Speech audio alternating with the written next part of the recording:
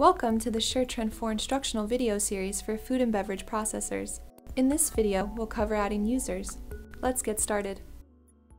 Adding usernames to your unit is a great way to track personnel or shift performance and helps with accountability and troubleshooting.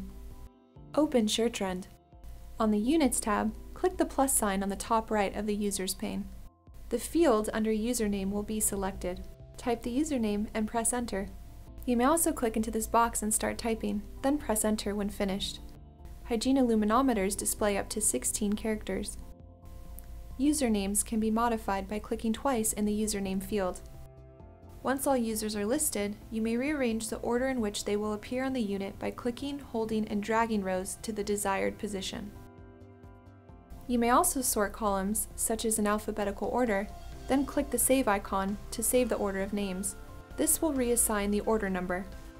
You'll see the first row, any user, cannot be overwritten or reprioritized and is there as a backup for when a specific username is not selected during testing. To remove a user, highlight User and click the minus sign. Remember to sync your unit when you're done. Watch more instructional videos on SureTrend 4 to learn how to add locations, create plans, and sync your unit.